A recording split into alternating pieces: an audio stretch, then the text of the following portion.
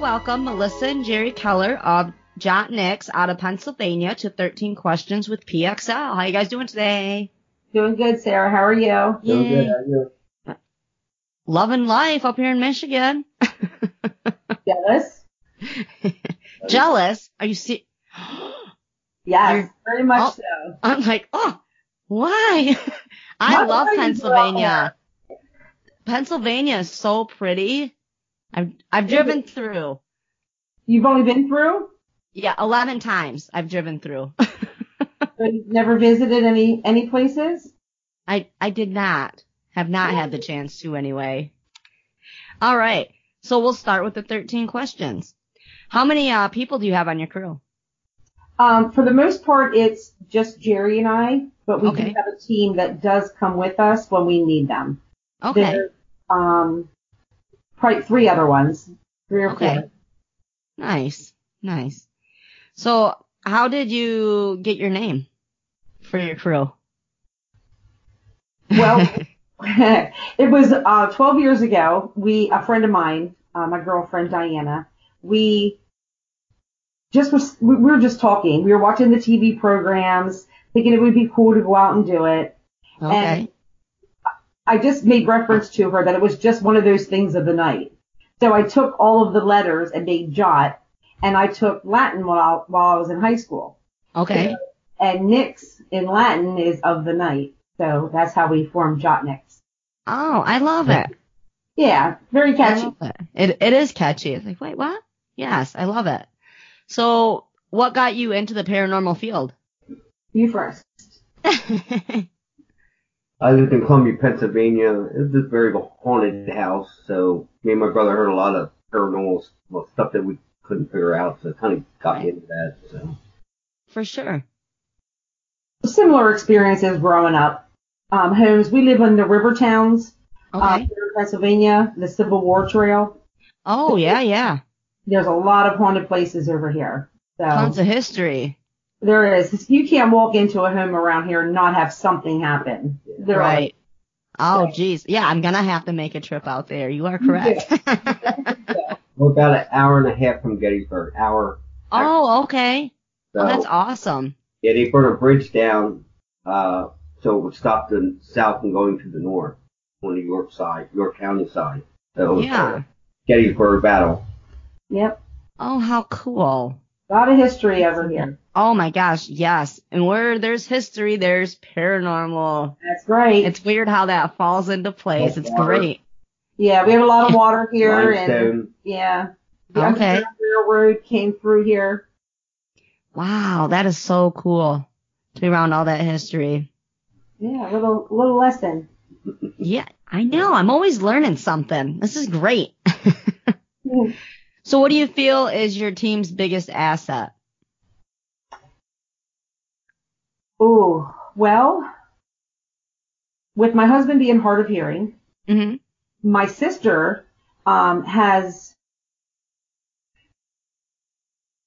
she had premonitions when she was a child. Okay. Mm-hmm. We're trying to build up her gift that she has. Yes. Sometimes she shuts it down. Oh, yeah. She's also deaf. Okay. She had some problems with her inner ear growing up. So Okay. she has to wear 2 hearing aids. So being that she's hard of hearing, my husband's hard of hearing, we kind of use that because they're forced to use other senses. Oh yeah, for sure. That's great. So I think that helps. I mean, Yeah. we have, the age group also. My mother, who is 70, does our research for us. Oh, okay. Yeah. We have our age group is expanded. Yeah. Okay. And it's a family affair. That's great. It is. It took Yeah. them a long time to accept the fact that we were into the paranormal, but once they did and understood what we did and it wasn't bad as people Yes. make it, then they got on board. So it's Yeah. really nice to have them around. Yeah. Oh, for sure. Yeah. I'm going through that too myself, where half the family's like, hey, that's cool. And the other half's like, oh my God. Like, I thought you were raised better than that. And I'm like, it has nothing to do with that. It has nothing to do with that. Right. It's just intriguing. It's a hobby, what we do. That's right. And- Very expensive hobby. Yeah, that's for sure. Mhm. But you get to see so many cool things and learn history. You're learning about other things besides paranormal. A lot of people don't realize that either. You know, there is so much history with it. I used to hate history. I didn't realize I was going to learn to love it. Yeah, my husband's more on the history side than I am. Oh, yeah. okay. Yeah, he Very nice. informs me and teaches me. Right. See, it works out. That's great. Yeah, it does. Everybody bringing something different. I look up the paranormal. Yeah. Heck yeah. So, And you meet in the middle. That's awesome. What is your favorite location so far that you've done? we are torn between that, him and I. Mine's the Trans-Allegheny Lunatic Asylum. Okay. It's also, I have two actually. It's also one of our hometown favorites. It's 6 miles up the road from where we live. Yes. Okay. The Haldeman Mansion. Oh, So, wow. That's that's where we saw our first shadow person. So, Okay. so that was pretty cool. And mine would be Mansfield Reformatory. Oh, okay. Yeah. But I'm torn because we had so much stuff happen. Yeah. So. And Hardeman. Sure. Hardeman's a great place. Okay. That is so awesome. Yeah. Neat. Now, what is on your bucket list for locations? Ooh. Well, we have to make a trip to the Hinsdale house. Okay. We are going to, the Shanley was actually on our bucket list, but we're joining, Dawn and Jason there October 4th. Yeah. Okay. So we're Great. coming up with them on October 4th, which is, we're excited about. Yes. Heck yes. The Hinsdale house You said Alcatraz. and Alcatraz. I will get there sometime in the It'll fly, so it'll be a bucket list of flying. It'll be a long drive. Yes. But imagine if you drive out there though. Oh my gosh. All that other history that you'll see driving through. I'm like, shoot, I'll drive, to those cool places and then find the stops in between, make it a whole thing. Yeah. Heck yeah. Yeah. With turning 50 next year, we want to go to, I'm going to pronounce it wrong. I know I am. Is it the Stanley Hotel out in Colorado? Stanley? Yeah. Yep. Yeah, that's where I want to go, and I want to stay in the Stephen King room. I want to do it all. So, Well, that's right on your way to California. I agree. Yeah, it is. I agree. It's gonna be a long trip. I know. Yeah. It'll be great. That'd be a lot of fun. It would be a lot of fun. Travel across east to west. Out. Yep. So. Yes. That's awesome. What's your favorite paranormal topic besides spirits? Like aliens, now I'm like, the urban legends. You go ahead. So what was the question? Sorry. What is our favorite topic of paranormal? Oh boy. That's a tricky one. I know. It is a tricky one. Huh.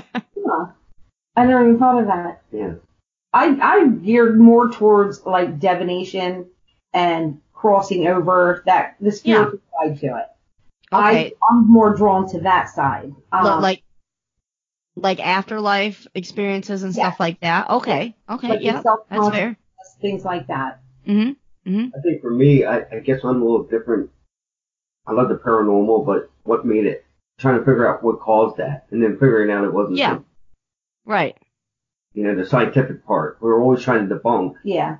Debunk is really cool. We can't figure it out, so I think I like that side. What's the history? Yeah. Oh yeah. Yes. Being an investigator is kind of like a puzzle, I think, and not knowing if you have all the pieces at the end of it. Absolutely. Like you got to keep going, and definitely a fun thing. Yeah, we get irritated when we can't figure it out. Yeah. Oh, for sure. And then you're like, I need answers. Yes. Yeah, definitely. So how long have you guys been doing investigations? We started in 2008. So Okay. About 11 years. Wow. 12 years. Nice. Yeah. Nice. And still loving it. Still have that passion. We do. That is great.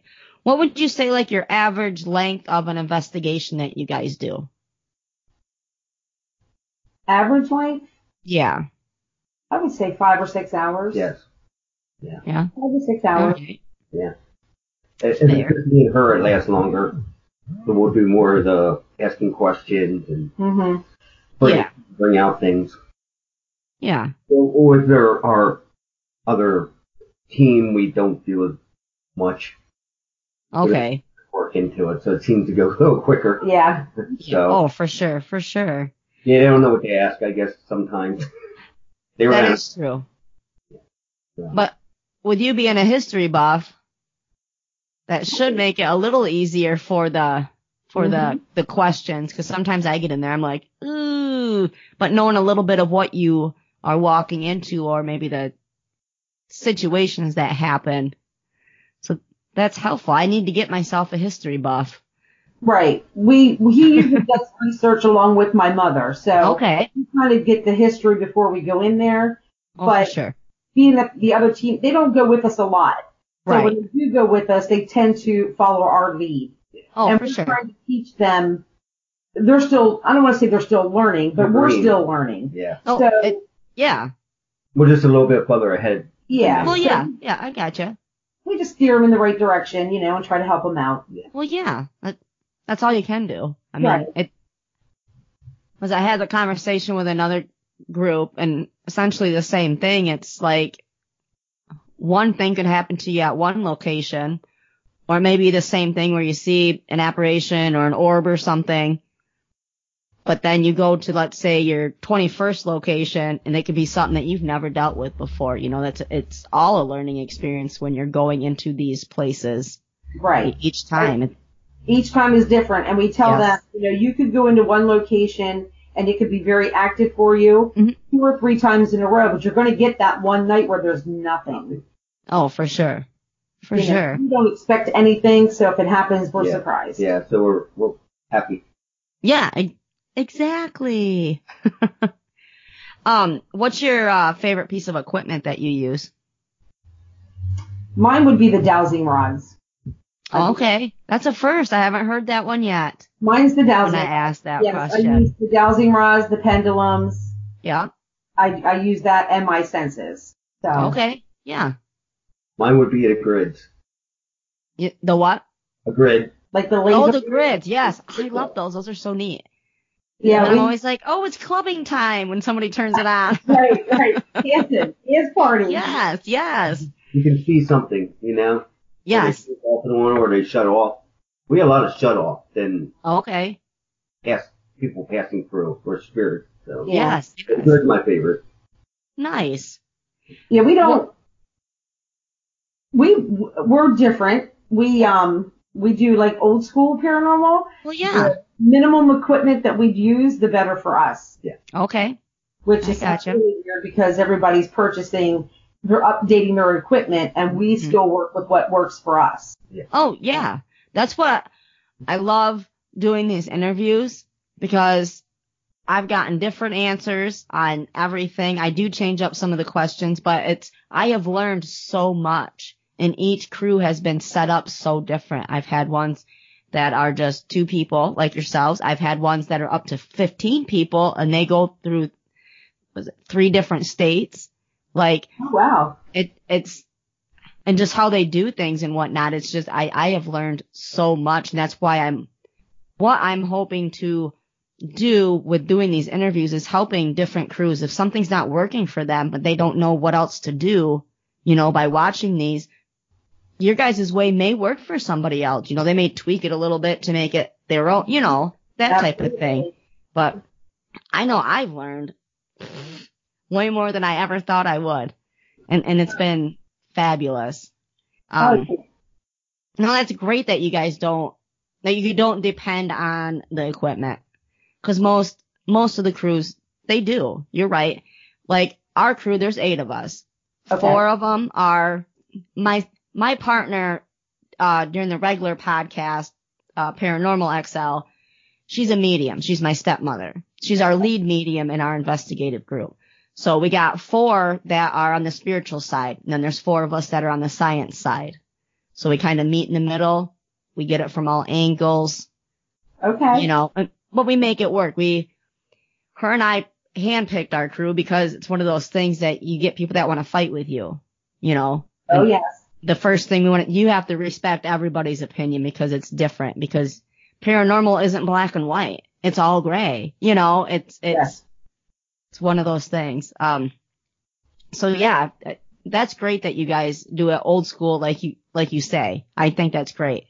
Definitely something different. And sometimes I think that's what crews need to go back to, maybe from time to time, get back to the basics. I agree. Yeah. Mm-hmm. Just keep it simple. Keep it simple works. Yep. That's for sure. Because carrying all this stuff around is horrible. Oh, yes. We tell people you only need your senses. Yes. To do it. You don't need the equipment. Your body will tell you. Yes. Oh, that's for sure. That is for sure. My daughter actually had her first experience. We did a mini investigation with our live that we did, and she got touched on more than one occasion. And oh my gosh, I'm the only one that can see her because I have the IR camera, because I wanted to get everything, everybody's standing in a circle and you can tell when something hits or touches her, grabs her arm. And all of a sudden I'm like looking at her and she's just crying. She's like, I just feel so sad right now. And, and it was, the history of the building was about a young girl, and her life was taken too soon. So I'm assuming my daughter's definitely an empath. And I think that that's what she was feeling, that spirit reached out to her, that type of thing. But it freaked her out. It's funny you say that, because we were over in York County, and we had this similar experience. I didn't know, we were in the morgue, of the doctor's office, and I didn't realize I was an empath before going there. Okay. It just got so sad, and I just kept sobbing and crying, and he's like, what's the matter? I'm like, I don't know. I can't stop. Uh-huh. And it turns out that the woman had miscarried some of her babies in the residential apartment that was in there. Okay. So I think I was feeling that, because I kept saying to him, it feels like a loss, like someone died. Yeah. So I had to walk her out and get her calmed down. Yeah. It's something that you can't control. Found out what she was, so. Mm-hmm. Because my daughter definitely got it from me. My son, I believe he is too. He's only 11. So when you're dealing with kids with this, I think it's great, but at the same time, you got to be careful with it too. Because going through being a preteen to a teenager, you're already going through changes and think things are crazy anyway. But, and so my daughter definitely is. I know I am, because I've gotten physically sick from things before, and I'm, what is happening? Like, it is a scary thing until you know, and then you can educate yourself on how to deal with it. Right. I agree. And then being able to use that out in the field, that's great. There's so many people that ignore it. Oh, yeah. And it's like, no, you don't need that equipment. Like you guys said, it's you. You're the equipment. Exactly. And I think that's great. I don't know. That's just great. Yeah, I love that answer. What we felt. Yeah. That is awesome. So I know that you aren't big fans of the equipment, but what is a piece of equipment that you would like to have that you do not? If money wasn't an issue, if whatever, somebody's like, you can have anything of paranormal equipment, what would it be? We have most of it.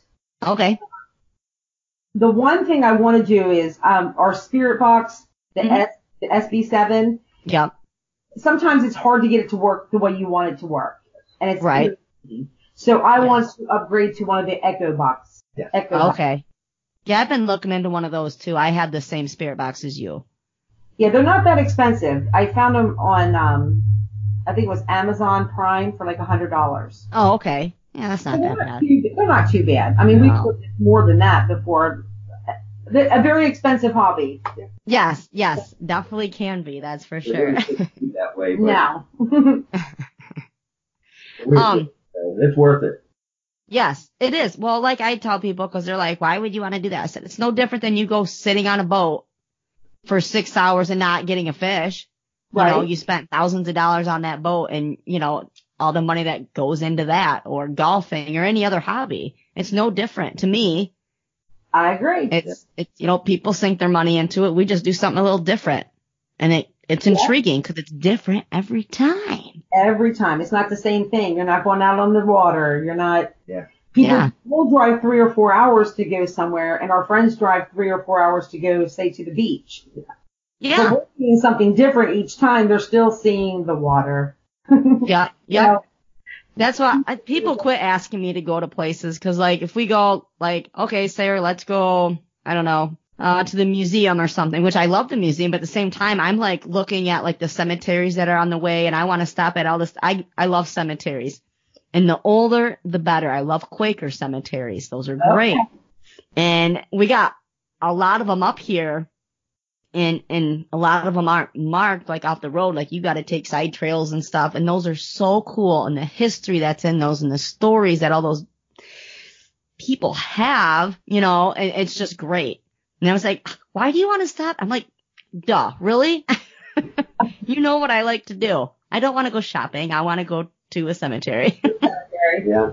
Absolutely. We've done that. We've done that. Well, my daughter, kind of a proud mom moment. I think it was last Sunday. We were just kind of sitting. We had a little bit of downtime, and she's like, "Can we go to a cemetery?" I was like, "Really? You just made me so happy." Proud mom moment. Yes, I was like, "Oh, I love you." Very sweet. So, what was your first paranormal experience that you remember, even as a child? My first one was probably, that's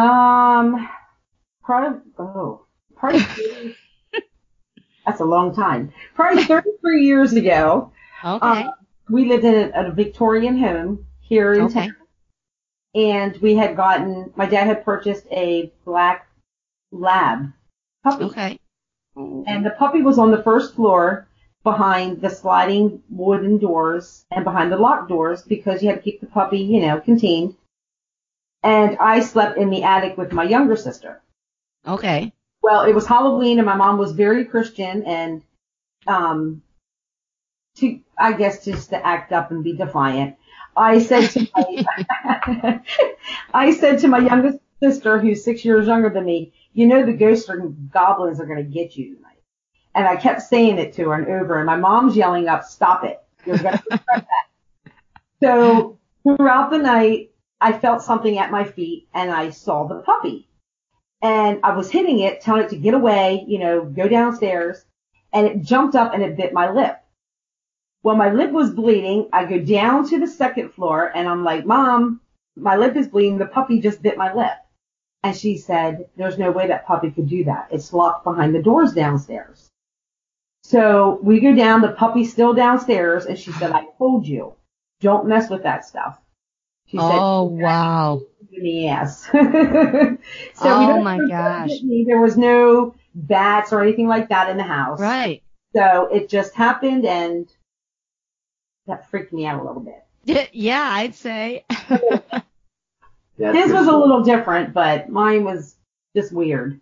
That is weird. I'd be scared. Yeah, no. Well, I lived it used to be a hotel or a motel. Okay. So my room had 2 doors.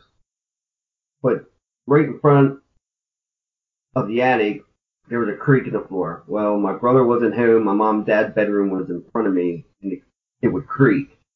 So that's one thing. And then I was in the bathroom, and I went to open the door to get out.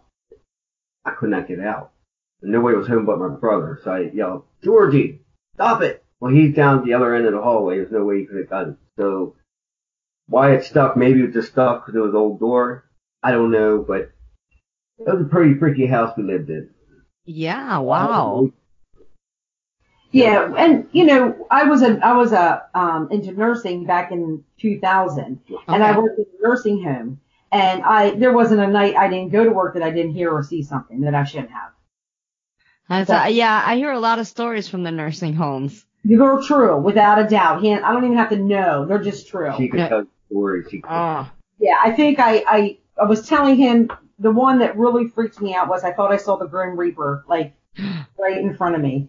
Oh, my goodness. Yes. I don't know. I came home and I said, I think she passed away and I think she went to hell. I don't know. I seriously don't know. But there was this there was this animal-like wolf thing on the wall, and it really scared me. So I wasn't in nursing too long after that. Oh, yeah. I know. I have to say, in the same house, my brother we would see cricket heads, shadows. Which, Really? Yeah, which freaks us out because we were watching What a Locust. Yeah. The movie back then, like when the devil took over the world and all of these bugs. So it kind of freaks us out. I don't know what that was from because cricket can't get 2 stories high, but. Oh, wow. Weird stuff. Weird. You gotta visit us, honey. You gotta come to our area. I know, right? Yes. Crazy things. Wow. Awesome. Awesome. Yeah, it is awesome. Now, let's see. We are on question 13. That went by fast. What is your advice for new crews? I think a new crew, first of all, has to be mature enough to handle it. Yeah. I don't like seeing these young kids go in and it's a fun factor for them. Mm-hmm. It's not a fun house. So know your history, know your surroundings, don't let your guard down, and make sure you're mature enough to handle it. Oh, for sure. That's great advice. That's what I would at least tell them that. And I would say don't fake evidence. Or not to have people believe us. We need to not fake evidence. If it didn't happen, it didn't happen. Right. There's no shame in nothing happening. That's part of the gig. It's probably 90% of the gig, you know? Yeah, yeah. You'll get your EVPs here and there, or you'll capture something on camera where you can't explain it. Mm-hmm, but, you know, till you take the time and test all the light fixtures and the moonlight or the lights that are on and the angles of everything. Oh, yeah. It's really hard to determine, you know, actual proof of something. Right. Mm-hmm. Lately, we've been doing a lot. So much stuff's happening that we can't even capture it. You know, like in the big places, we just saw a shadow person. Well, we didn't have our camera ready because we weren't ready for it. Right. Right. Do that again. Yeah. Can we do that again? Hold on. And take 2. Yeah. Yeah. So I would say definitely make sure they're ready for it and don't underestimate it. Yes. Oh, for sure. Most definitely. It can be. Definitely underestimate it. Yeah. But, you know. I have to say that another thing, we used to provoke a lot because that's what we saw on Ghost Adventures. Ooh, did I say that? And we went the other way. You gotta respect them. And when we respect them, we got more. Yes, you most definitely do because it's the living trying to communicate with the dead and vice versa. Mm-hmm. But you wouldn't go up to somebody and try to disrespect them, you know, like, you need to. You're absolutely right. And that also goes along with you saying that be mature enough. Don't go in there and be like, come on. You know, if you know something bad has happened there, why would you go in and why would you want something bad to happen to you? Right. Like, I agree. Yes. Like that doesn't make any sense. That's not why we're out here doing it. That's, you know, when I help people, if somebody needs to be crossed over, you know, or they have a message for a loved one, that's essentially, I mean, that's why I know I got into it so I could help people, you know, because so many questions left unanswered and then stuff starts happening in their home and they can't figure out why or, you know, just they don't know who to call. I agree. Yeah. It just, you get those ones out there that they're going to ruin it for the rest of us that are in it for the right reasons. Right. Until we understood it. I mean, it was probably. Took a while. I mean, we were learning. We're always learning. We just get better results. For sure. Nice. Yeah. You know, we can go in and say hello, you know, tell them who we are, tell them our names, you know, and hope, you know, we get better results. Yeah. Oh, for sure. For sure. Well, thank you guys. This has been wonderful. Thank you. I've enjoyed it. And I'm actually going to, fingers crossed, start planning my trip out to Salem in June of next year. I'm obsessed with Salem. Jealous. So maybe we'll jet down through. Yeah. You never know. Cause I'm like, okay, if we do this thing, we're going to do it right. We're going to make those stops and whatnot. We were on the bucket list. That's also, it's on the bucket list. Yes, we are obsessed with Salem. My stepmom or my partner, she actually just got back from there about 2 weeks ago. My dad took her for their anniversary. Nice. And I was like, really? I can't go? And he's like, it's our anniversary. I'm like, I don't care. Why would you go there and not let me go? Why don't you stay home? I'll go. You'll get your chance. Go on your honeymoon. Yeah.